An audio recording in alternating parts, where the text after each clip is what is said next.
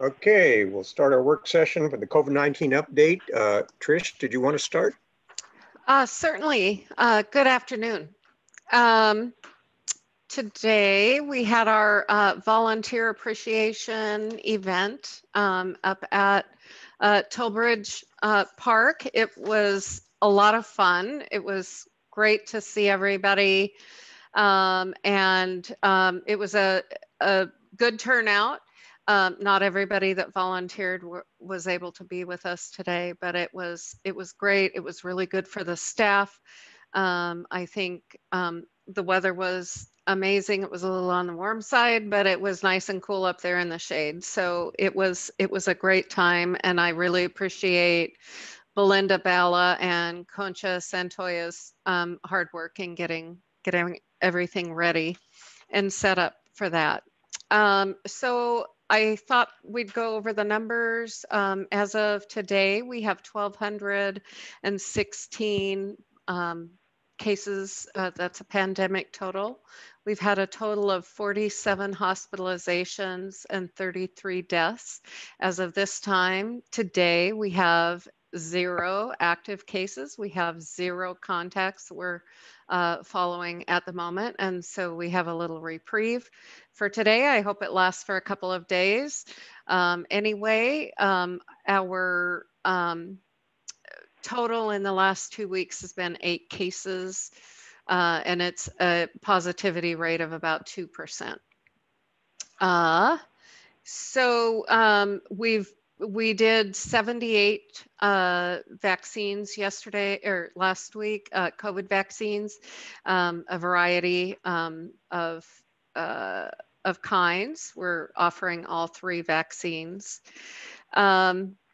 We did have to shut down our vaccine clinic on Thursday because our vaccine refrigerator had some issues, and we had to move our vaccine.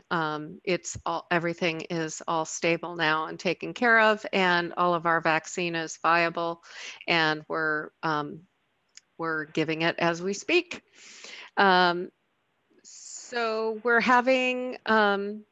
We had a couple of pop-up vaccine clinics last week, and I don't know, Darren, do you want to go over those? Sure. Hi, everyone. Last week, we were requested to come to Cascade Locks to do a vaccine pop-up at Thunder Island Brewing, where the company was giving out $30 vouchers for the restaurant if someone was vaccinated on site. So a small team of us went and set up in the downstairs event space to offer vaccines for anyone 12 and up. And we were able to vaccinate, I believe, around 25 people and spread the word too, which was great. And we may go back again because we did several Pfizer and Moderna doses that'll require a second dose. So it may be that we go back there for a smaller pop-up and perhaps with more anticipation so we can get the word out even broader, because we got several people from town who were excited that Cascade Locks had an option. And just as this week for incentives, we also partnered with Mike's Ice Cream. So we're giving out double scoop vouchers for anyone who gets vaccinated. Yeah. So it's a new one we're offering. Yeah. We're kind of rotating around the gift cards that we're giving out. So that's good. The mobile vaccine unit is continuing in Wasco County through July 7th, I believe. So that's, yeah. It looks like we may be getting a mobile vaccine unit in August for Hood River County. It's not been confirmed yet at this point, but that's something that One Community Health is considering doing.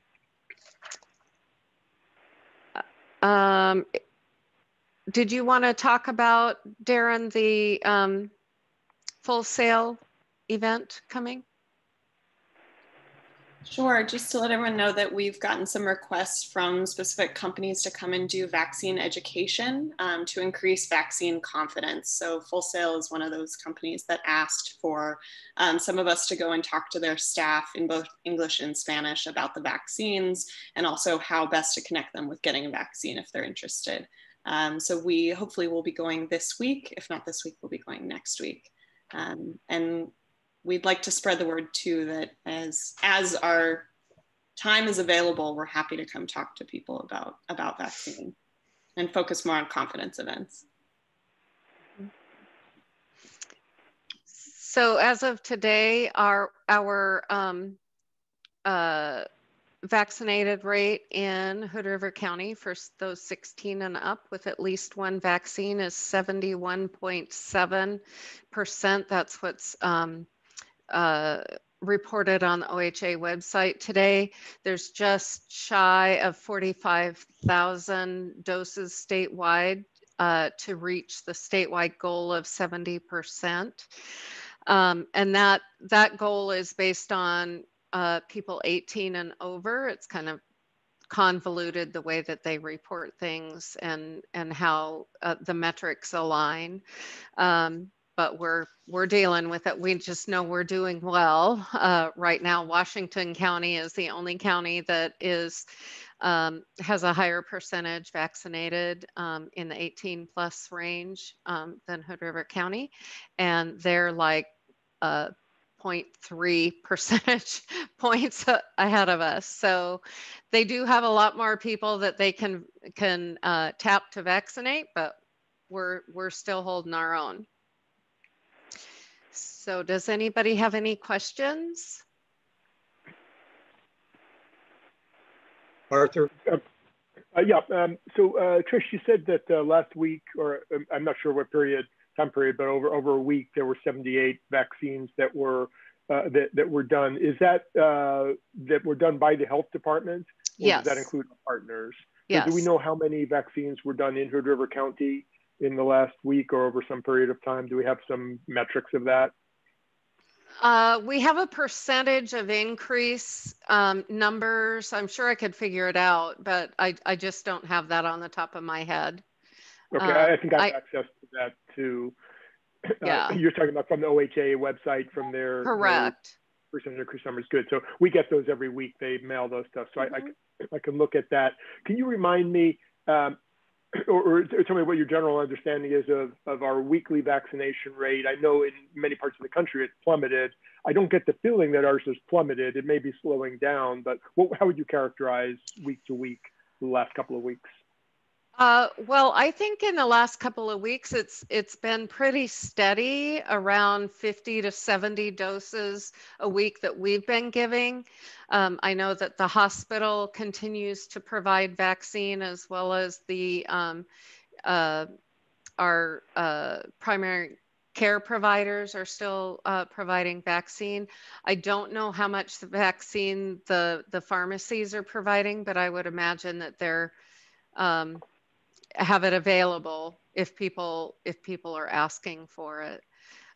So I was concerned a couple of weeks ago that we were going to really drop off, but it doesn't feel like that's happened yet. And are we thinking about anything aimed at visitors, any sorts of outreach, that sort of thing? Is that something we care about? I mean, I know they're not residents, but are we making it known to folks who are in town that we'd like you to be vaccinated and we're happy to do it?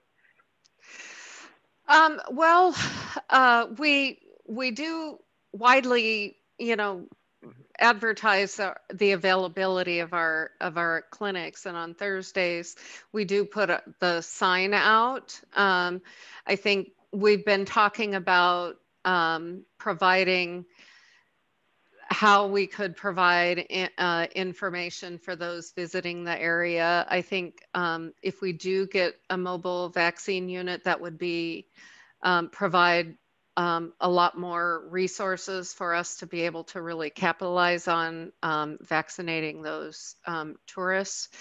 And just because we don't have a huge amount of capacity, though we haven't been overtaxed with what we're doing. So we have been talking about providing some more pop-up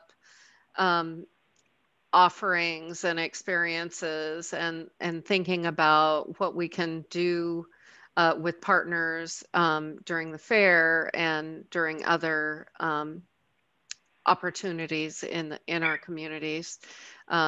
Still thinking about partnering with the Gorge Grown mobile food van, and just, yeah, I don't think we've really figured it all out yet, but you know, Darren's doing a great job getting those things up and going. So I love the fact that you did that one down on Thunder Island. I think that's wonderful, both to do the outreach to Cascade Locks and because it's just a clever cross marketing. You know, who doesn't love going to Thunder Island? And you know, if you're getting a gift certificate and go in and get a beer and get vaccinated, it's a great idea. So I hope you keep on being creative, and please do it again. Right. We did just get a call from another business that is willing to send their customers to us when they ask them if they've been vaccinated. If they have not, that they would provide them with some free service. And so we're looking at the possibility of partnering with more local businesses.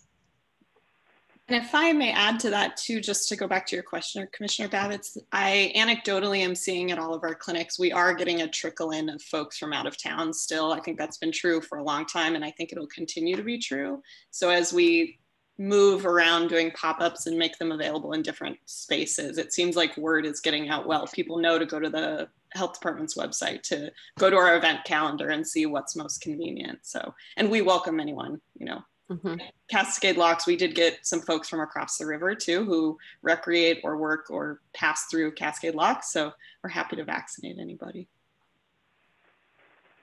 Darren, we're not getting repeat customers, are we? Other than not that I know of. Shot? No. Okay. I think for the lottery, that's been enticing for some. I don't know. Yeah. Not that we know of. Not that we know of, yes. Any other questions, commissioners? Yeah, so currently, well, I guess cherries are going full steam in Wasco County right now. I'm wondering what North Central Public Health is doing to address the influx of workers, and if there's anything that we can do to mirror that, if there's anything positive they're doing. Well, I think the fact that they have the mobile vaccine unit there parked at St. Mary's, I don't know if you've seen it there, but I drive by it twice a day, every day coming and going from work. So they're open from 10 to 6 every day. No, I should say Tuesday through Sunday, they're open 10 to 6. And they've said they've been doing about 70 to 80 people, maybe up to 100 people on some days, but it's pretty generally about 50 to 70 people a day that they're seeing there. So yeah, I know that One Community Health did get a mobile van. I don't believe it's completely outfitted yet. I think it'll be ready sometime mid to late August. But we're hoping that they take the lead and accept the mobile vaccine unit here in Hood River County for August. I think that would help. They do have vans attached to the mobile vaccine unit that can go out on day trips and visit different farms and employers to be able to do that. So and we know, we have a lot of volunteers that are still willing to help us do vaccinations if we need to do that. So that's the stationary mobile unit you talked about before, which is okay. And yeah, so I think that would be great if we could get that and place it somewhere centrally located in the valley or somewhere where we can utilize that at some point. Late August is a little bit late. I mean, mid-August would be better. Well, I believe that it's available, the stationary mobile vaccine unit, that's what the one from the state is, it's a FEMA trailer, is available from the 1st of August through the end of August. So it would be available for the entire month. And that is a decision for One Community Health, because they would be the medical sponsor for that undertaking. We don't have the capacity to work to do that. But if they, it sounds like they're considering doing that. We'll just have to see what their final decision is.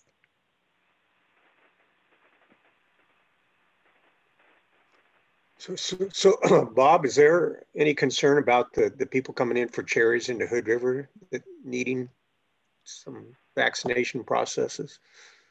Well, I could only speculate. I mean, there's just not a huge number. I think that probably the largest would be Hood River Cherry Company would have, I think, by far the largest number of workers, and they're pretty diligent about that. But I could reach out to Mr. Fowler and ask him, but they're probably already working on that pretty aggressively, I had to guess. Yeah, and we can certainly reach out and talk with them about their needs and making sure that we can get those addressed right away. Okay, they're close to pear season, really late enough, but yeah, no, I think in the next 3 weeks, probably that would be, right. But at least reach out to them, because they are by far the largest. Okay. And if we have any orchardists that are in the cherry business that think that they need some help, we'll have them contact the health department. That would be great. Okay. I can just say that anecdotally, most of the workers showing up through the H2A program that have come in prior years, most of them are vaccinated showing up, a substantial amount, if not all. So that's one thing that they've seen in Wasco County is that they have had some workers come in that have been previously vaccinated in Mexico with the Mexican vaccine, and they have opted to revaccinate with the Pfizer vaccine, which is acceptable after a certain number of days. Okay, any other questions? I don't have any questions, but I just wanted to comment thank you and for the success that we're seeing in Hood River. I know you guys have worked really hard, and I know that our community really appreciates it. So I hope that you know how much you're appreciated and how your hard work has paid off. Thank you. Thank you. Amen to that. Yeah, well, thank you for all your work, Trish and Darren, and I appreciated that luncheon thing that we had today. That was fun, and I got to tell you the story. I was sitting out there on one of the picnic tables with my wife and granddaughter on one side, and the other side was another guy. And I was talking to your newest employee, Mr. Gilbert. And I says, "Is Mike Matthews here?" He says, "Yeah, he's right across. He's right next to your wife."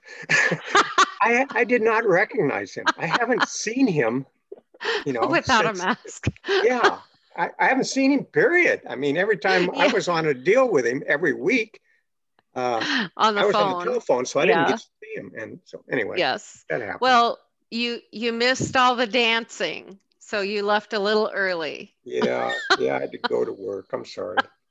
Yeah. I will tell the commissioners. I'm sorry, the commissioners who weren't present. I'll let them know.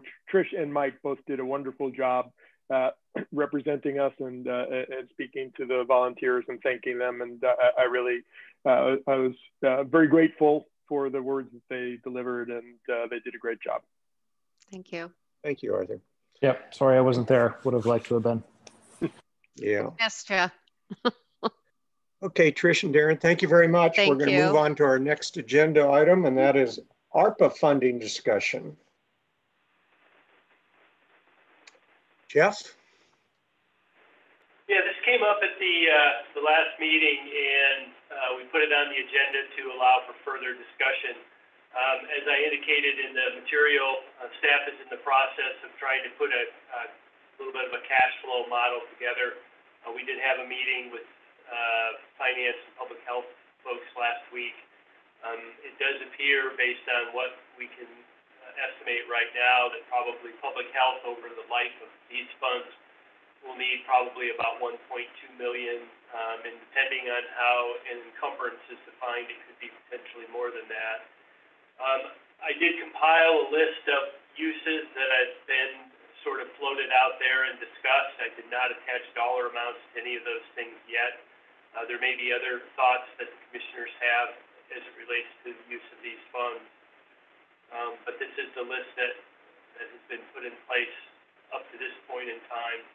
The county has received probably half a dozen or so requests from entities outside of the county itself for these funds. It's pretty difficult at this point in time in looking at those requests to determine, at least for some of them, whether they would even be eligible for these kinds of funds or not. Some of them clearly are, and some of them, I think there's a question. I think staff's goal is to put some sort of a cash flow analysis together. My sort of thought at this particular point in time is that there will be money available for the commissioners to set aside to use for a grant program or grant programs, and it will probably be a substantial amount of money. And so to the extent that the commissioners have ideas about how you would like to see those funds used with other entities within the county, staff can start to think about that kind of program. If you have questions about items that are on the list, I can talk a little bit about those as well. Anyway, I think more than anything, this was an opportunity for the board to have further discussion, and based on any direction from the board, we can go back and do a little bit more work. But again, I do expect that there will be funds available here to do outreach outside of the county itself. Jeff, we still haven't received our first money though, correct? Correct. Okay, board members, questions, comments? Yes, I had a quick question on the list, Jeff. There is the, let me see, where is it? Affordable housing, and it's got Parkdale, Rand Road, land banking.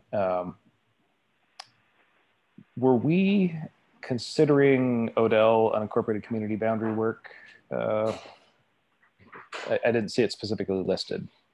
Yeah, I didn't put it in there. In terms of what we have in the budget for this upcoming year, Odell is not in there. And the reason why is because we have to get a change to the Oregon rules in order to pursue Odell.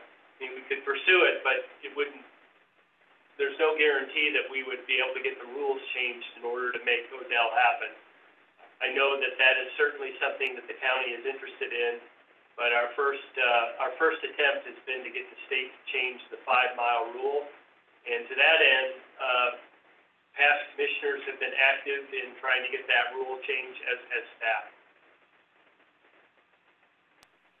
Thank you. And my second question, it was interesting reading the MCED document that was attached. One thing we didn't talk about was childcare.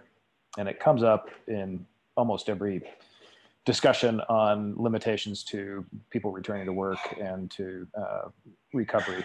And so it's not something we had really talked about as a board, but it seems to be coming up more and more frequently, and it was definitely fairly prominent in that document. So just wanted to throw that out there as one of those that we might want to have a discussion about. I'm glad you brought that up, Les. I'm beginning to have more thoughts on that as well. I've been concerned that this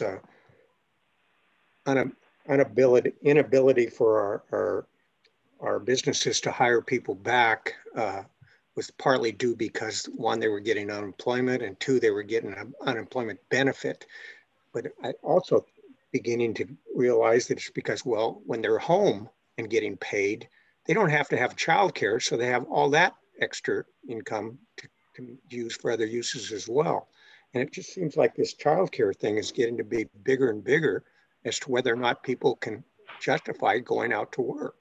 Well, I mean, it's expensive, but it's also, even if you have the money, it's hard to find a slot. I mean, there's just a general, there has been for some time, a general shortage of childcare, and it's been exacerbated. I know a couple of childcare providers who have retired just in the last couple months. And so the pool is getting smaller, not bigger. I would agree. I think the most significant challenge is that our region lost childcare providers during the pandemic.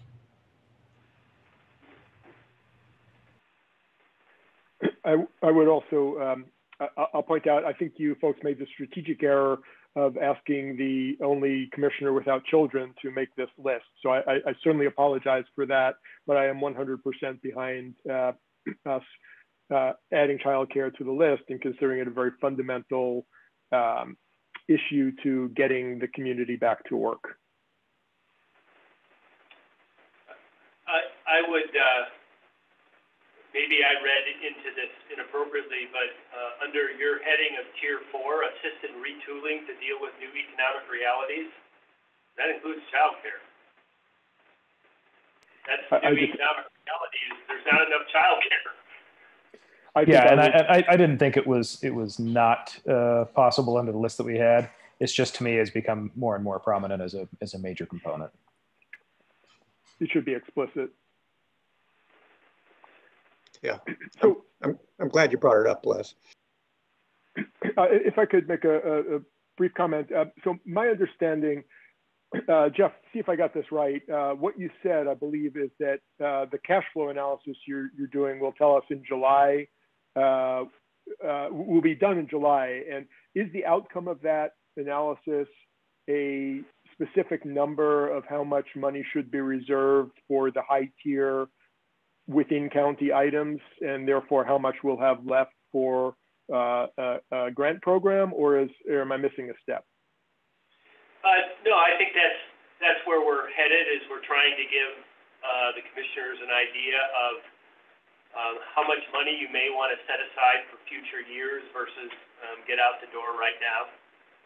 Or you could even, for some of that money that I will say perhaps will not be used by the county, you may want to even separate that into some different pots to disperse in different years as, you know, the response to the pandemic continues. So these businesses and organizations that are looking, that might be eligible for grants that we might be issuing, I'd like to point out that, you know, we can have a greater impact if we can do things earlier. So I'm hoping that given that within a month we'll know the size of the pot, I would hope that before that time happens, we can start to at least do some rough work on how we might, on what those grant programs might look like. And I'm wondering what the process might be for us to get that work done.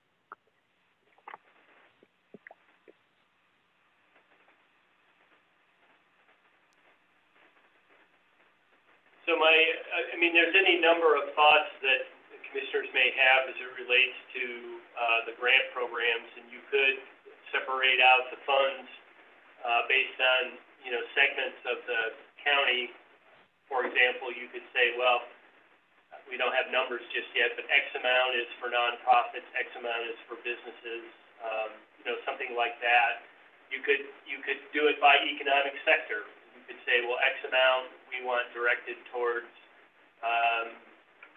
economic recovery in the hospitality/tourism industry because they were hit hard. I mean, there's any ways that you could more specifically delineate the use of these funds, and that's probably helpful to staff then as we set up grant programs and we can narrow then who applies for specific amounts of money. I think it really depends on what the commissioners are interested in. So for example, if childcare were an issue, do you solicit money or solicit grant donations to entities that somehow are related to childcare to try to support childcare? Just as an example. I'm happy to do some more legwork. I'm just not sure where to go. It sounds like what would be helpful to staff is a pie chart effectively on, these are the percentage slices of the pie, and we'll figure out the size of the pie later. I'm wondering if maybe preparing some sort of questionnaire on that so the commissioners can weigh in, or even simply identifying what the possible slices of the pie might be, so that people can then, so at our next meeting, we can have a public discussion, or we can take testimony and start to discuss how to divide it up. I'm trying to look for some way to move this forward without it taking too long. People, again, I just think that if we come back in December, January and say, oh, okay, we're starting a grant program now, some folks may not be around to benefit from it, and they might have been around if we had done something earlier. I would say, in terms of what the county has done with the funds that it had before, specific to funds for businesses, those were administered through a grant program with MCED, who did a phenomenal job, I think, with the county in dispersing both county CARES funds, a small portion, but then the larger amount of state funds that the county received for small businesses. And I also will remember that the county gave a chunk of money to United Way, who provides funds then to social service organizations. And so you have partner organizations that have programs in place that allow money to be dispersed, and they're good at it. We're not quite set up to do that. We can certainly get set up to do that. And there is an allowance within ARPA to allow the county to retain staff if we need to for administrative purposes. I don't know if that's the best use of the money or not, but that certainly is an option. And that was put in there in terms of a COVID recovery coordinator, or call it a / COVID recovery coordinator, grant manager, if there's grants involved. There's just different ways to look at this, but there are organizations in the county that disperse money to various groups and organizations, and they're good at it. So you're suggesting quick response, we should at least consider deferring to our partners who did it the first round. That certainly is a possibility, and it would go probably much more quickly than if we tried to reinvent the wheel. Makes sense. Jeff, did you get a number from MCED on the number of unfilled grants from the first time around? I don't remember seeing that. We did, yes. I don't remember it off the top of my head, but we did get a number, and I think there was a dollar amount associated with that. Okay, just be interesting to have that when we move forward to continue our discussion, to know what that is. Obviously, those folks needed the money bad enough to apply within a week, or at least were interested. So I think that I'd like to at least have a discussion about what to do with those. So it sounds like next meeting, we may be in the position, or will likely be in the position, where Jeff will tell us how much money we have available, and we can say, okay, let's take this number, make it available for quick response, and Jeff, please work with United Way, please work with MCED to set up a program to do that, right? Is that where we'll likely be next week, next meeting? I believe that's a possibility. If the board wants to go that direction, again, that's quicker. Those organizations do that, have programs like that, and they do it well. It sounds like I think I need to see this cash flow schedule that's coming. I'm still very vague on how we're dividing up into these tiers and even what amount of money we're talking about for this granting opportunity. I'm not as satisfied as I think that the rest of you are with MCED's process and who received the money in that go around. And I do have the list of those that did not receive money or were excluded because they received dollars before. So I'm not convinced that would be a great pass-through opportunity. I think that we maybe need to take a better look at that again and make sure it's hitting the right pockets of the local economy that we're hoping to. But just to wrap my head around this amount of money, and the duration of time allowed for expenditure, I feel that I need to take this cash flow schedule to have an understanding of what staff's concepts are first before we start even getting into thinking about handing pots of money over to other outside entities for disbursement. That's my opinion on this issue. I need July's meeting before I can comment on those other things.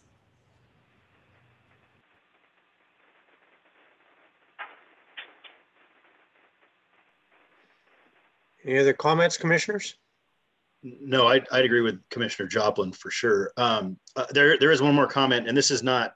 I apologize, but it's on the MCED document actually, and under the agricultural heading under agricultural workforce, there's a link to a study that shouldn't be linked into that document. It's there's an incredible amount of propaganda in that study. It's absolutely not supported by the ag industry. And it's damaging for sure. And I understand that ARARE put this together, probably reached out, grabbed that from somewhere, but it's information from September 2021 that's inaccurate. And it's just a lot of false information in there put together by, organizations with political motivations. And it doesn't need to be in an objective MCED document like this. So I would appreciate, I mean, I can reach out to Jessica Mehta and have that conversation, but I don't know how it landed there. I mean, I kind of have a feeling of how, but it needs to be removed. Wait, now I got to go and read that. I'm perfectly happy to wait until July. I'm not happy to wait till August. So I think if we can put this on the agenda for July and have a substantive discussion in July, I think that we'll be doing our job to move it along. And I certainly understand Commissioner Joplin's concerns. And I haven't had a chance to examine the previous round and the detail that she has. And so I would certainly defer to her on that. The other thing I would say is for all the commissioners is between now and the July meeting, if you have ideas consistent with the tiered structure and even consistent with the board's strategic goals or strategic plan about these funds, I would welcome an email from any of you stating what those are. I think the brainstorming has been extremely helpful. And we've gotten ideas internally. I've talked with others in the community. And so it's just really valuable. So if you have anything, please send it along. I think that's a great idea, Jeff. If every commissioner could sit down and brainstorm within themselves and come up with what they're thinking on these different options, it'd be great. Kind of give Jeff a little bit of a leeway of where we're headed here. Any other comments by the commissioners? Yeah, one more for me. Jeff, are you able to communicate with Gordon Zimmerman of Cascade Locks and keep him abreast of our process and where we are? And I know he's looking to understand if there's any opportunity for additional law enforcement in Cascade Locks. Yeah, I'm happy to do that. Thank you. And just so the rest of you commissioners know, he's expressing an uptick.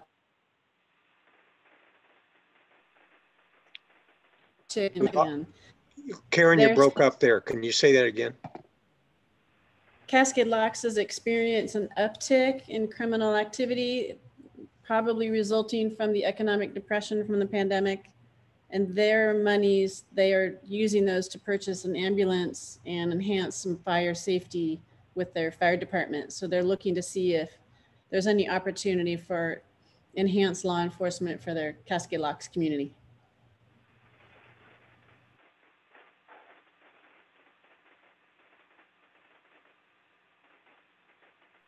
Jeff, we might also make sure that the commissioners get all the other individual requests that have come out. Maybe we can put them in a group and get them to the commissioners.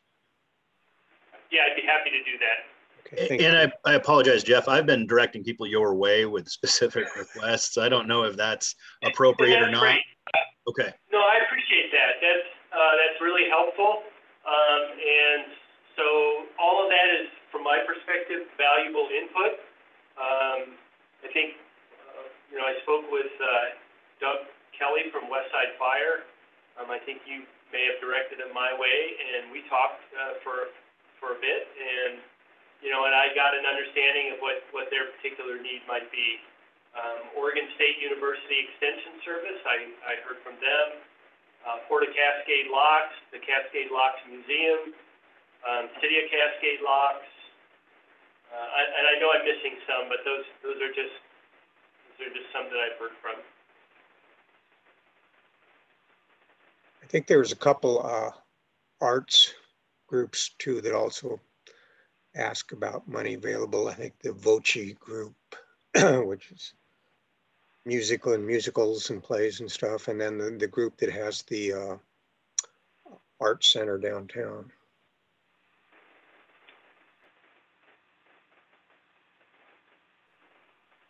Okay, any other comments, commissioners? Anything else, Jeff? No, not on that. Thank you. Okay, we've got 10 minutes before our 6 o'clock business meeting starts, so we'll take a break and convene at 6 o'clock. Heidi, we can just stay on here, right? Yes, Chair, you can. I'm going to go ahead and pause this morning. I am. Okay. Karen, are you there? Oh, here she comes. Okay. Lisa, are you there? I am, Mr. Chair. Okay. It's now 6 o'clock and I'll begin the business meeting for the Hood River County Board of Commissioners for this June 21st. Before I go to the additions or deletions from the agenda, Lisa, I have a technical question for you. We'd like to move executive session for labor negotiations to the back of the agenda. Should we also put on coming out of executive session in case we need to make any decisions from that executive decision? That would be correct, Mr. Chair. Okay.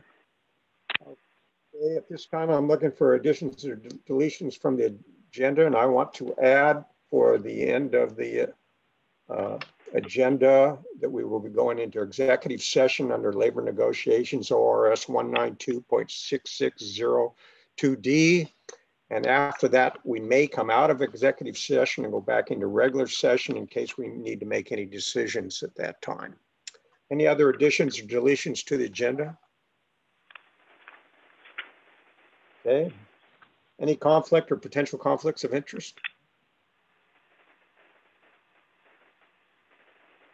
Hearing none, we're going to move to public hearings. First up, the Hood River County public hearing on the Hood River County budget.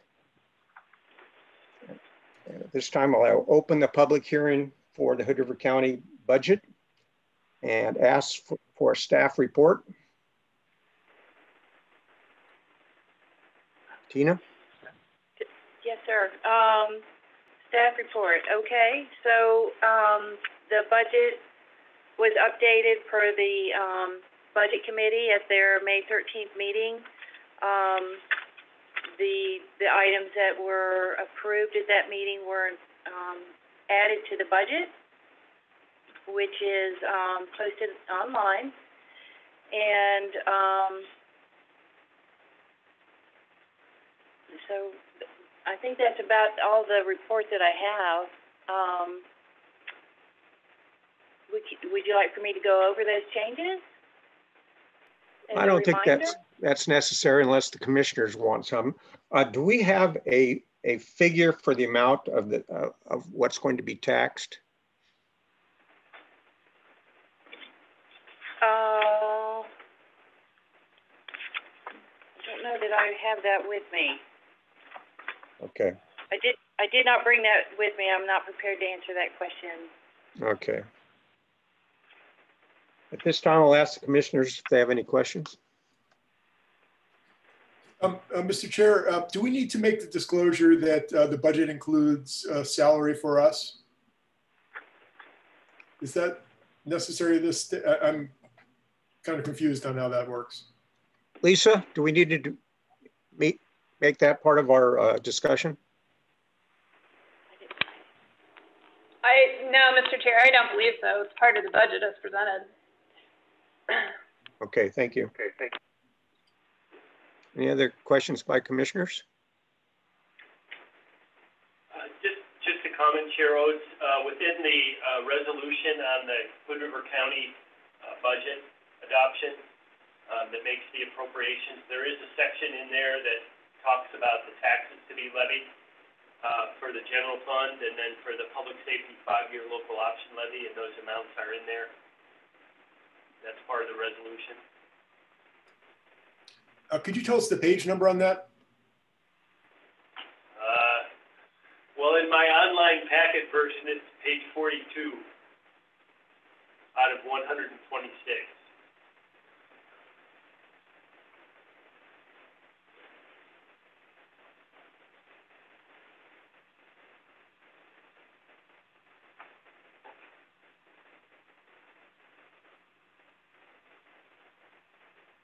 And that's the tax rate?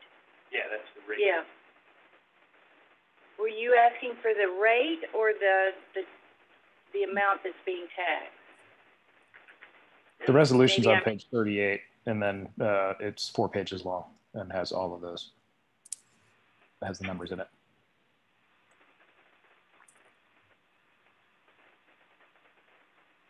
Yeah. Thank you, Commissioner Perkins. It starts on page 38. Goes to... Okay.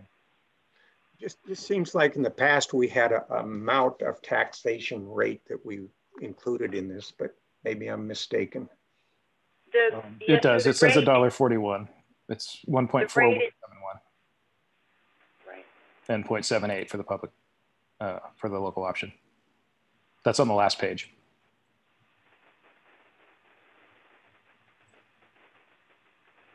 I apologize. I misunderstood. There it is. Thanks, Les. Yep.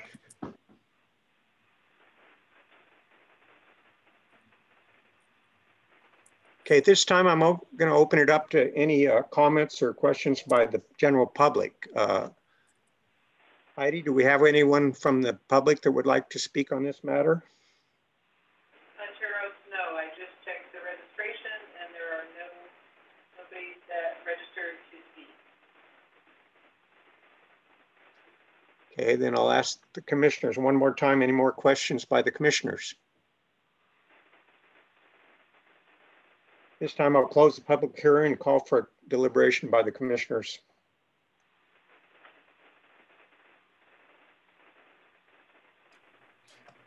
I think the budget committee did its job, and this is what we should pass. Agreed. I will make a motion to adopt the Hood River County budget as presented and levy the taxes for the fiscal year July 1st, 2021 through June 30th, 2022. Second. Any discussion? Commissioner Joplin? Yes. Commissioner Perkins? Yes. Commissioner Benton? Yes. Commissioner Babbitts? Yes. Chair votes yes. Next up is the public hearing for the 911 Communications Service District. This time I'll open the public hearing on the 911 Communication Service District. Is there any staff report on this one?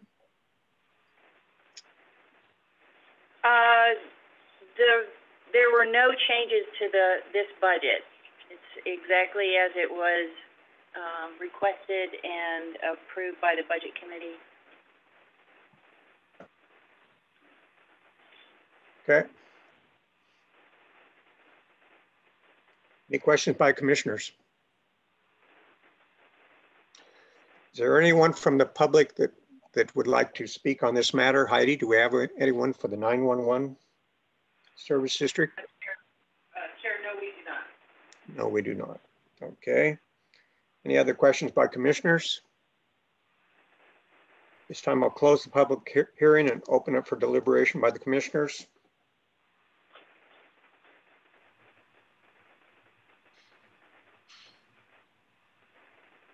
Any discussion, or is there a motion? I'll make a motion to adopt the 911 Communications District budget as presented and levy the taxes for the fiscal year July 1, 2021 through June 30, 2022. Second. Second. Oh. Okay, it was moved by Bob and seconded by Les, I believe. Any other discussion by the commissioners? Commissioner Babbitts? Yes. Commissioner Benton? Yes. Mr. Joplin? Yes. Mr. Perkins? Yes. Chair votes yes. The 911 Community Service District budget has been adopted as presented. Next up, Windmaster Urban Renewal District.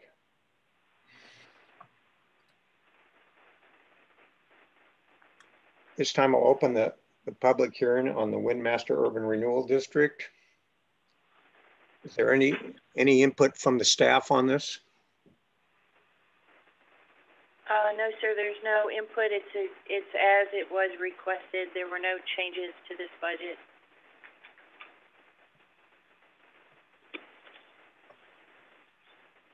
Okay, thank you. Any questions by commissioners? Is there anyone in the audience that wants to speak to the matter of the public hearing on the Windmaster Urban Renewal District budget? Heidi? Chair, no, there is not. Okay, thank you.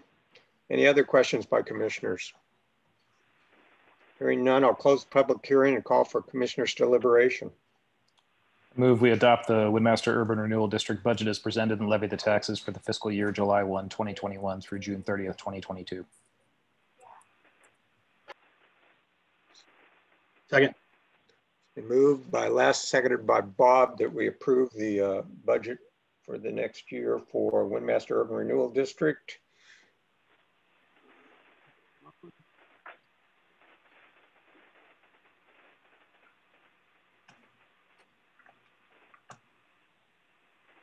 Commissioner Joplin?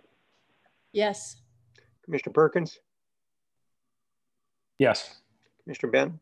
Yes. Mr. Babbitts? Yes. Chair votes yes. The Windmaster Urban Renewal District budget for the next year has been adopted as presented. Next up, I'll open the public hearing for the Windmaster Sewer District. And there are no taxes on this one, which is interesting. And open the public hearing. Is there any staff report on this, Tina? No, sir. Same budget as that was presented and approved by the Budget Committee.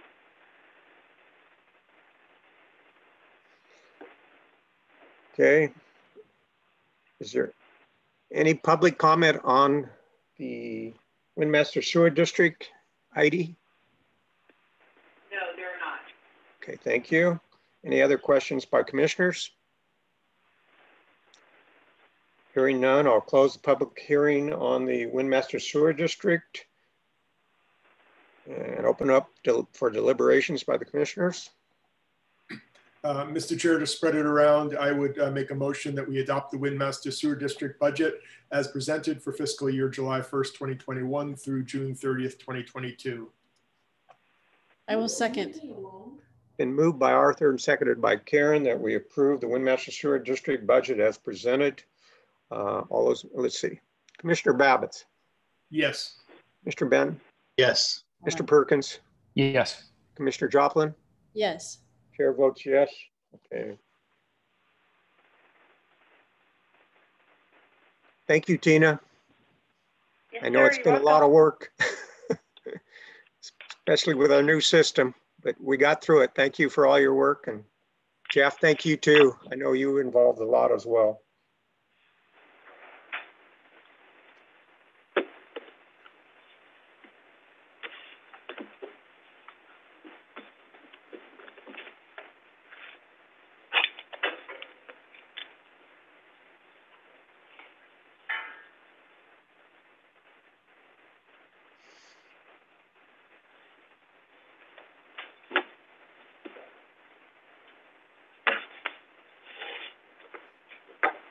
Okay, now we're going to move on to our next public hearing. This is on the Hood River County zoning ordinance amendments regarding permit timelines and extensions for Articles 1, 3, 4, 18, and 56.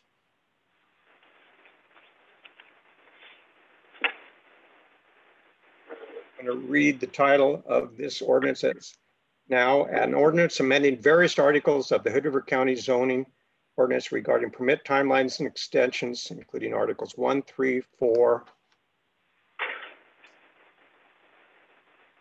18 and 56.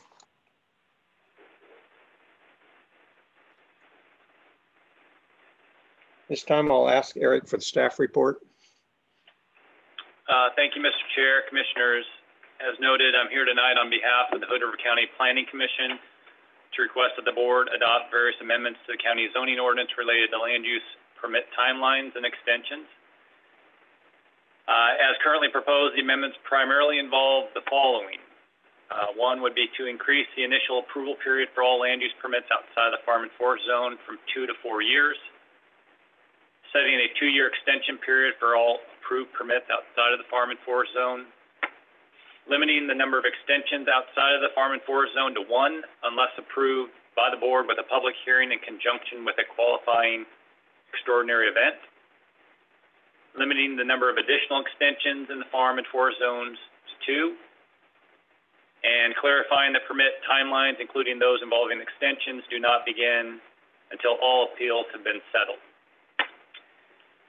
As discussed during 2 prior work sessions held by the board, the purposes of the proposed amendments are to provide needed clarification and consistency throughout the ordinance while addressing discrepancies that have resulted in several recent appeals. Staff finds that the proposed amendments best achieve these purposes and therefore is recommended that the board accept the new language and adopt the draft ordinances as written. Thank you. Thank you, Eric. This time, Heidi, is there anyone in the audience that wants to give public testimony on this hearing? No, Chair, there is not. Okay, thank you.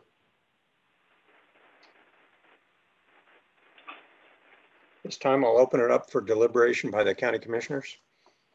Mr. Chair, I'm not sure the appropriate time, but I might as well just disclose at this point a potential conflict of interest, considering that I do have or am involved in multiple applications that are at varying stages in the planning approval process that may or may not be impacted by this piece of legislation. Thank you, Commissioner Ben. Mr. Chair, I just tried to clarify, last time we discussed this, we made a request to have a small change in language. I believe that that's included in here, but I'm having trouble finding it now, which had to do with the nature of the extraordinary circumstance. It was something like adding a clause that was not only for a permit, but a application, something like that. Can staff remind me of that change? Sure. It is in subsection 1.130 C1 little a on page, I don't know what page on the document that you have. No, it's page 54. But essentially, what you requested, Commissioner Babbitts, was adding the word "or approval." So what it says is you may qualify if there's a delay in obtaining a state or federal permit, and then you suggested adding the word "or approval" associated with the approved project, and so that language was added. Yeah, I'm not sure it was. I thought it was Commissioner Perkins who requested it, but yeah, that's what I was looking for. Thank you. And with that added, I'm quite satisfied that great work was done here, and I'm prepared to vote for it. Other commissioners?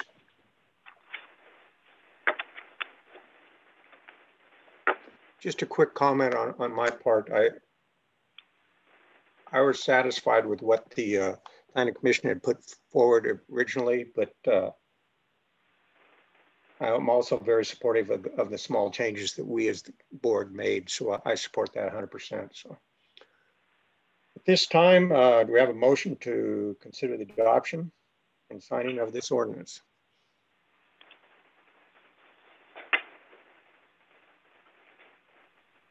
Oh, I also need to close the public hearing. Sorry.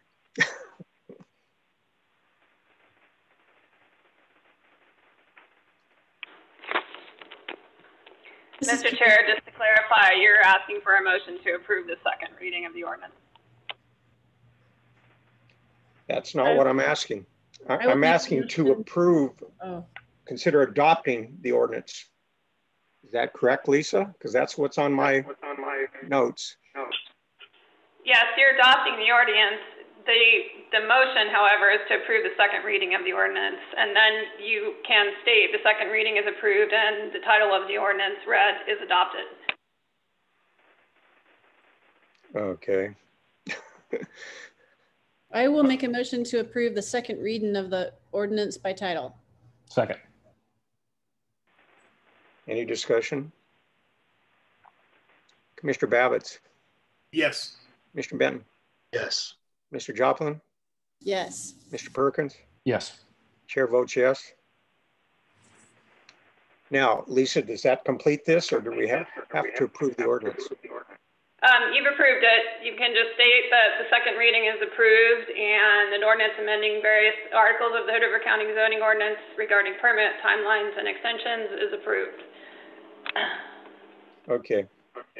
The second reading for the ordinance amending various articles of the Hood River County zoning ordinance regarding permit timelines and extensions has been approved, and the ordinance is finished. Thank you. Good work. Thanks, Eric. Thank you. Thank you. This time I'll open up the meeting to any public comment from people that want to talk about something that's not on the agenda. Heidi, is there anyone that signed up to talk to the commissioners? Chair, no, there is not. Okay, this time we'll move to reports. Jeff, would you like to go first? Reports?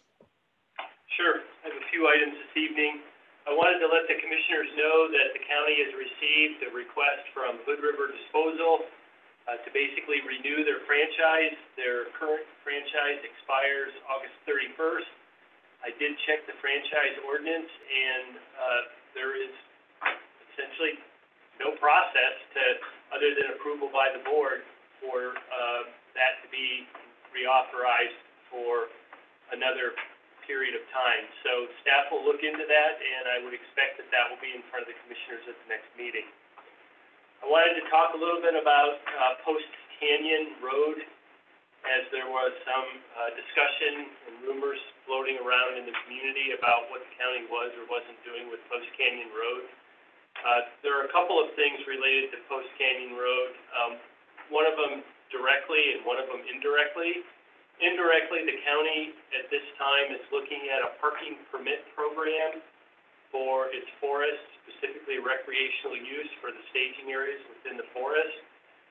And Post Canyon, as an access point into the forest, was looked at as a potential place to put parking spaces. And when that was looked at, it was determined that the road is not necessarily in the right-of-way, and the county would need to go through a legalization process in order to fix that particular issue before any parking could be put along Post Canyon Road. At the last meeting, the commissioners approved the resolution to start that legalization process so that the county can ensure that its road is within its right-of-way. I want to be clear that there are no designs or design concepts on the table to make any improvements, parking or otherwise, on Post Canyon Road at this time. The legalization process will take at least a year, and I'm going to guess, given the level of conversation about Post Canyon Road in the community, it probably will take a year and a half. So this is going to be some time out, and once it's determined that the county has its road within its right-of-way, or if we need to fix it so that it is within the right-of-way, then at that point in time, the county will consider looking at improvements and potentially parking along Post Canyon, but not until then. Having said that, the parking permit program doesn't necessarily need to have parking spaces on Post Canyon Road to move forward. And staff is circulating a draft ordinance on that parking permit program. It's being vetted internally.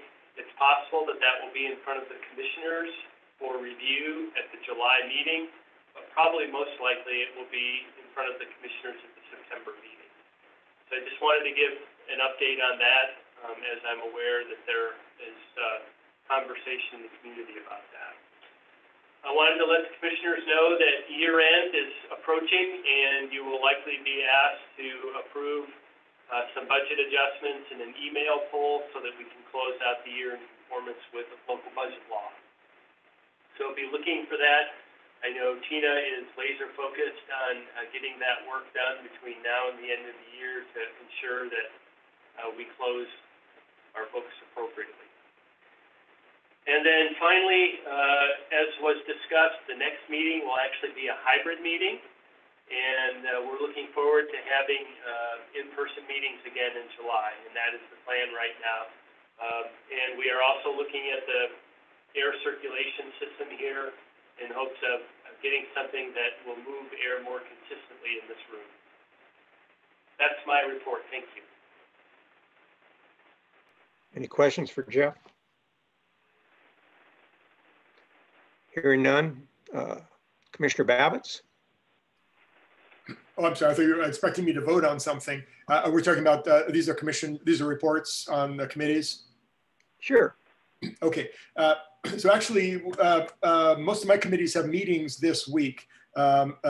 Mid-Columbia Community Action Council has a meeting tomorrow, and Visit Hood River has an annual retreat sort of meeting, which we're actually conducting in person, which will be conducted on Wednesday.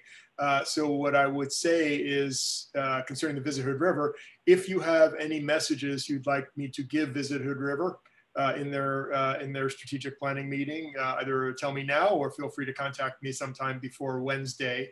I know that they are eager to make the case that the commission should restore the percent of the TRT that used to go to Visit Hood River is now being used to work on the campgrounds and that sort of thing. They're eager to see that restored to Visit Hood River, and they will be probably trying to make that case. And if you have any comments to share, which would help them in understanding that, it would be helpful to me if you would share those with me.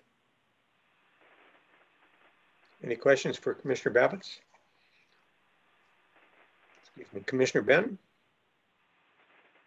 Well, we had the, I believe it was a week ago, the Bi-State Bridge Working Group meeting, and we were informed, I may have mentioned this last time, that Senator King from Washington State secured $5 million to be appropriated to continue the project forward into phase 2, which will advance, hopefully, engineering, and maybe we get closer to being more appealing for a large funding package to build a bridge. I think that, I don't want to speak for Commissioner Babbitts, but he and I are both, kind of the understanding this is our best opportunity for funding through the federal government for a large chunk. And if we don't get any, we need to probably pivot and go a different direction. But but the $5 million will at least help us continue engineering. And that's a good thing. We've asked the state of Oregon for $5 million also. We've heard nothing back. And also, despite the new earmarks, it's unclear if we're going to be getting any money from the federal government through that process. It's still too early to tell. At least short-term money, small dollars, not to fund the bridge, but to complete the engineering portion. So anyway, there's that. And at Norcor, we presented the Norcor board with, I say we, Commissioner Schwartz and I, as well as the management team, presented the Norcor board with the initial draft management structure that we wanted to propose. And we've got 2 months between this meeting and the next meeting for everybody to think about it. And we'll see how everybody reacts once they've had time to sit down and digest it and come back. I'm sure this won't be the end of it, but we'll look forward to good discussion 2 months from now in reshaping the management structure in Norcor. Let's see, I also sit on the Farm Service Agency County Committee that represents the federal government with respect to Wasco County and Hood River County. And I just wanted to comment that we're seeing more violations of CREP and CRP contracts, which are basically the environmental protection contracts that ranchers engage in to protect sensitive areas such as wetlands and really anywhere near a waterway. It keeps livestock out, but because of the significant drought conditions moving forward and the impacts from fire over the last few years, we're seeing more people press the boundaries of what they've agreed to, just because it's putting a lot of pressure on these individual ranchers. So that's just information. Anyway, there was one other committee I was going to comment on, and unfortunately I can't remember. So this will be the end of my report.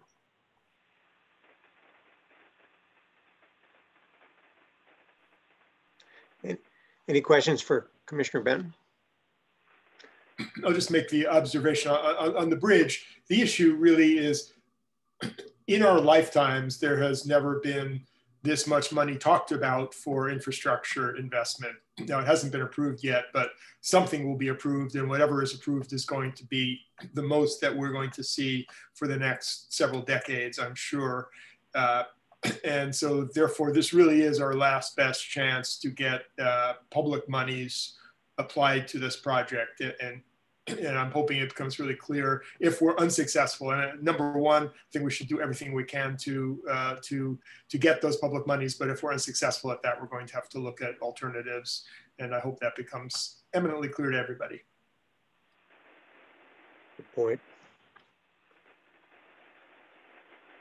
Commissioner Joplin? Mid-Columbia Center for Living adopted their balanced budget for the next fiscal year, and the Columbia Gorge Health Council is kind of in the middle and finishing up some strategic planning work in joint with Pacific Source as our CCO. And everything's positive and looking good for the next year. And that's all I have. Thank you. Any questions for Commissioner Joplin? Thank you, Karen. Commissioner Perkins? You've been out to a lot of meetings? I wiped my calendar for the last 3 weeks. So things are super exciting from the couch in my living room. Okay. Well, Les, I hope things are getting better for you. I know it's been a tough deal being tied up because you're not the kind of guy that likes to sit around. No, it's not fun. No. Okay, I have a few things. In the AOC Natural Resources Committee meeting here a couple weeks ago, we passed a resolution to go to the senators and representatives, tell them that we wanted to have more detailed information on what was being talked about or proposed for wild and scenic areas and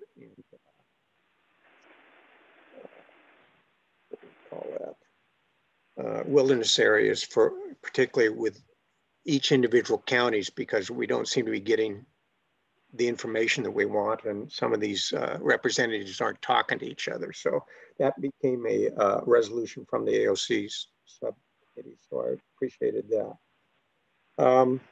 At our ODOT meeting directly after our last commissioner meeting, nothing new came up. It was mostly talking about things in the Multnomah area and talking again about the use of tolling, which is a big subject for metropolitan area up there, but we get to be in on that, even though it doesn't have anything to do with Hood River. But, at Merkley's meeting last Friday, it was for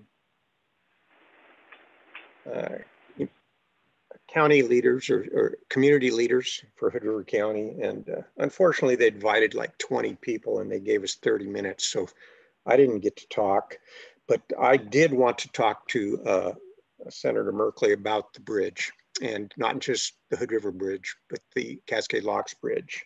And luckily, Christy Chapman from the Port Commission got to talk to him and said the exact same things I would have said, that you know, any money that can be directed here for this infrastructure to help with engineering or scoping or wherever the process is right now would be greatly helpful. And she did get that message to him. And then Mark Johnson also got the message to him about Cascade Locks, how they don't need to necessarily replace the bridge, but they need to reinforce it and put in a walking bicycling section for it so that they can connect the Pacific Coast Trails, because that's the one break in the Pacific Coast Trail that between Mexico and Canada. And as Mark pointed out, you can kind of get two things from the same one. You can reinforce that bridge and make it usable for several decades to come and still be usable. Plus you could solve the problem with not being able to have pedestrians and bikes go across it. So Mark did a good job too of presenting that. I do plan on talking to Dan Mayer, who's Merkley's representative that is really a better way to talk to Merkley anyway. He's just, you know, he's so dang busy. I'm going to talk to the mayor about this bridge thing too. I think it's really important, like Arthur and Bob said, you know, with all this infrastructure dollars that are coming down, make sure our main guys in the federal government know that we could really use this. So I want to make sure I do that. A couple other things. I got a call a few months ago now from Peggy Sato. You may not know Peggy Sato, but she grew up here in the Valley. Her parents and grandparents, I think her grandfather was like the first Japanese American to grow orchards in Hood River County, and they're big orchards there, just west of Parkdale. And she was requesting or asking if it would be possible to rechange some of that, I believe it's baseline, from the corner of where it enters Parkdale west over to where it hits Old Parkdale Road, and name it under like Saddle Drive or Saddle Road, whatever. And I've been trying to get the information through the county, and I've gotten information with help from Heidi and Jeff on what the process is in. And I just recently asked her to make a formal application. There is another possibility that instead of a name change for the road, because that does affect people who live on it, you might do an honorary name that's on that road for that portion of it and not change the actual address names on that road. So anyway, that's something that might be coming before the board, and I wanted to let you know about it. Last thing I have, we lost another ex-county commissioner, Shirley Ecker, who was, I believe, in the 80s. She was on the plan commission with me when I was on the plan commission. She went on to be a county commissioner. Was a great force on the county commission and a great commissioner. I believe she was the second female that was on the county commission,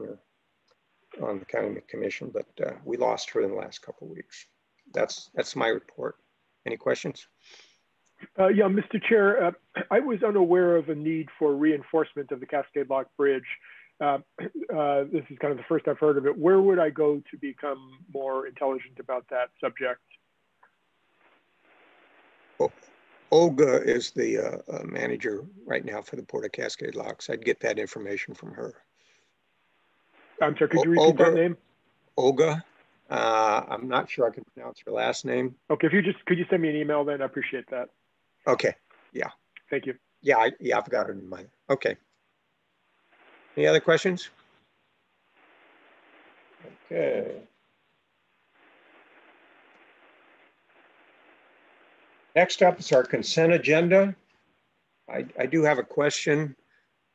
In our consent agenda, we have a budget committee meeting minutes to be approved. Is it okay, Lisa, for us to do that as a board of commissioners instead of the budget committee approving that? Is that okay? Yes, Mr. Chair. Okay, just checking. Okay. Any questions on the consent agenda? Comments? Move we approve the consent agenda as presented. Second. Any discussion by commissioners? Moved by Les, seconded by Arthur, that we approve the consent agenda as presented. Commissioner Babbitts? Yes. Mr. Benton? Yes. Mr. Joplin? Yes. Mr. Perkins? Yes. Chair votes yes. Consent agenda is approved. Work session action items. I don't believe we're doing an action item on the ARPA funding. Is that correct, Jeff? That's correct. That's correct. Okay. New business. Enterprise zone redesignation. Consider approving a resolution to redesignate the Cascade Locks Hood River Enterprise Zone. Jeff? Sure. In the packet is the resolution to redesignate the enterprise zone for Hood River County and for the cities as well and ports. In front of the commissioners a couple of times before, and the latest conversation was whether or not what I would refer to as tourist-related facilities would be included or not. They were excluded, and so those are not included in this particular redesignation.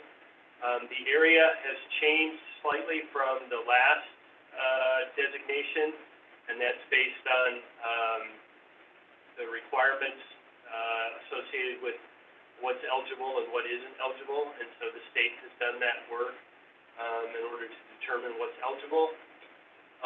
There was a question that the board had, and I got the most recent information from Records and Assessment this week, and that is what is the tax loss associated with the enterprise zone. And for this period of time, it's $104,000 is the number that I recall. That's for all taxing jurisdictions, so that's not just for the county. Counties is roughly about 10% of that. The zone, if reauthorized by the commissioners, would go for, gotta get my dates right, 10 years, so it would be up for renewal again in 2031. Alice DeWitt is on the Zoom meeting, and she can answer any hard questions that you have.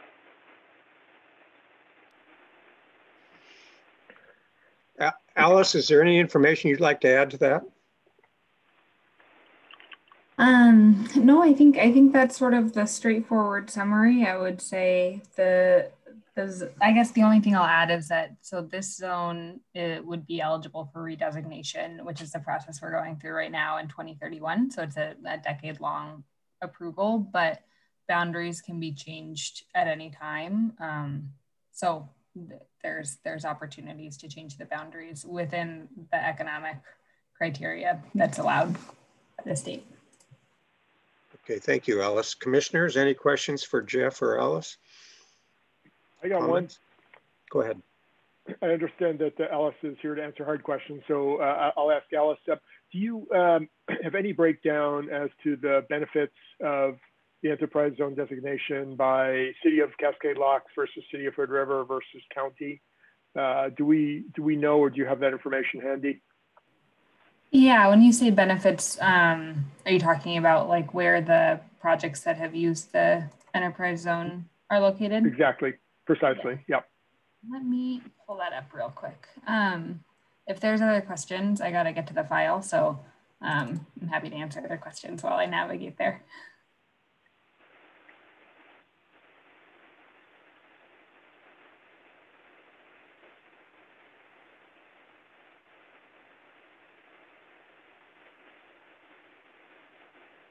I think Jeff made the comment that he thought that of the $104,000 for this last year, 10% of it was in county areas, correct, Jeff? Well, the tax, if you look at the percentage of the total taxes collected and what percentage is the county, it's roughly about that. Okay. Not that the projects were located out in the county, but that's our tax take. Okay, okay. Different subject then. Okay. So I'm sorry, Alice, are you ready to go, or should I, or are we? Yes, so I believe I'm looking at the right file. We have 1, 2, 3, 4, 5 in the last 5 years or so, like the sort of recent enterprise zone users in the City of Hood River. 1, 2, 3 in the City of Cascade Locks, and 1 in the county, which is Know Your Fruit LLC. Great, thank you. So I guess my comment on this overall has been that I am suspicious of how beneficial enterprise zones are to our community. And I brought this up earlier, and I had a chance to discuss with the Hood River City Mayor my concerns, and she told me that they had actually had a similar discussion at the city council meetings for Hood River, but that eventually they decided to go ahead anyway and to request a reauthorization. So I guess my overall reaction is I believe that the city councils are probably, they have the knowledge and the judgment to make the determination as to whether these use of these zones is in their benefit. And I am not in the position where I am prepared to second guess them on that. And I believe that both the City of Hood River and Cascade Locks have requested reauthorization. So I'm not going to continue with my questioning of the wisdom of that. As for the county's use, it sounds like it's quite small and incidental. So I'm not sure it's worth us spending much time talking about.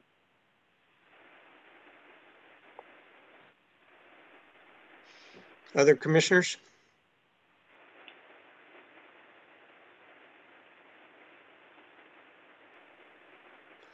Well, I'll just add that I was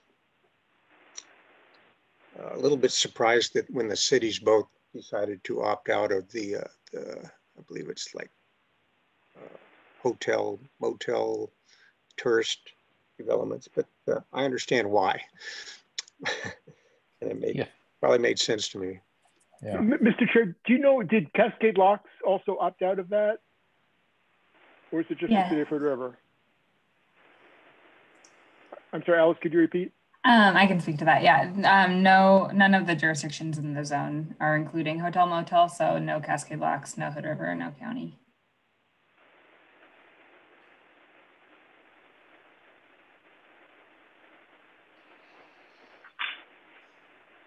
Any other comments by the commissioners? A motion for a resolution?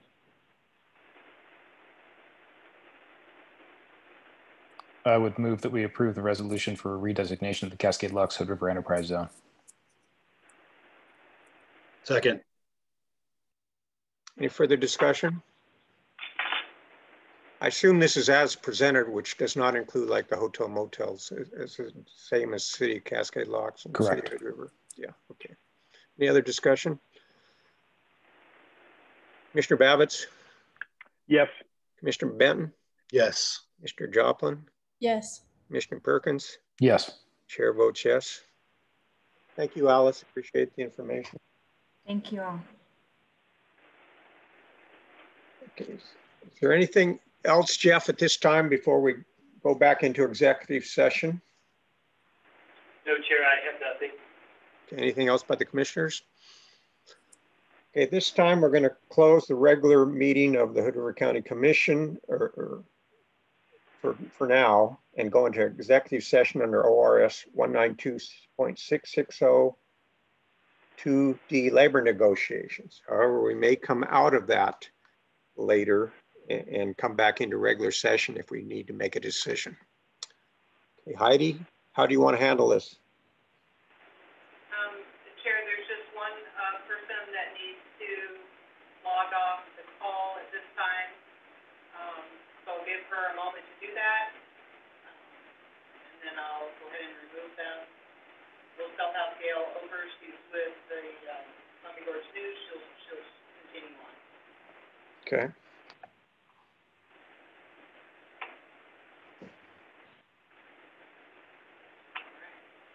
Chair, let me pause the meeting and then you are pause the recording. I'll give her 30 seconds.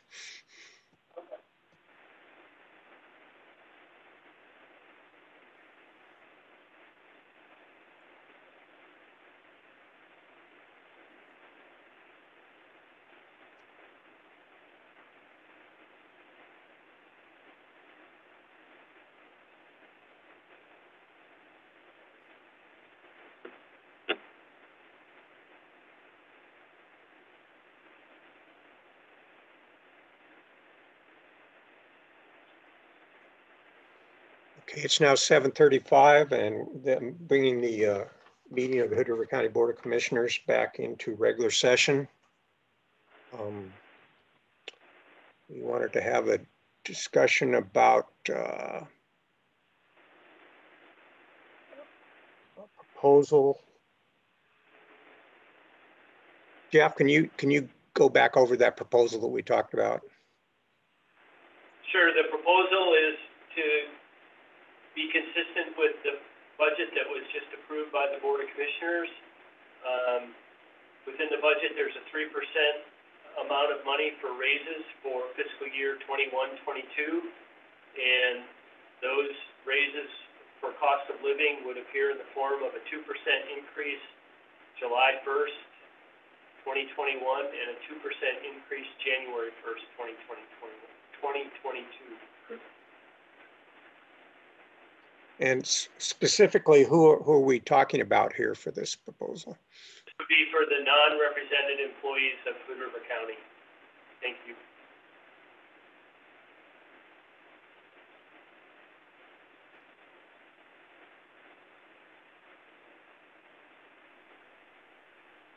Do we need someone to make a motion, or is what are we looking for here? I'm a little. Are we just doing a consensus agreement to move forward with the proposal? Are we making an action? I would do, it's an action item, so I would do a motion in a second. I would move that we proceed in the manner our able county executive has proposed of offering establishing a 2% raise as of July 1st and an additional 2% as of January 1st for the non-represented employees of Hood River County. Second. Any further discussion by the commissioners? Mr. Benton? Yes. Mr. Joplin? Yes. Mr. Babbitts? Yes. Mr. Perkins? Yes. Chair votes yes. Thank you. Anything else on the for the good of the order, Jeff? Nope, that's it. Okay, thank you everyone for your time and stay safe this this summer, and Les, try to stay safe from here on out. Take care of yourself. I'll try to. It's pretty safe on my couch. So yeah. I was going to ask if you want to go biking, Les. Yes, I do. Yeah. Okay. Well,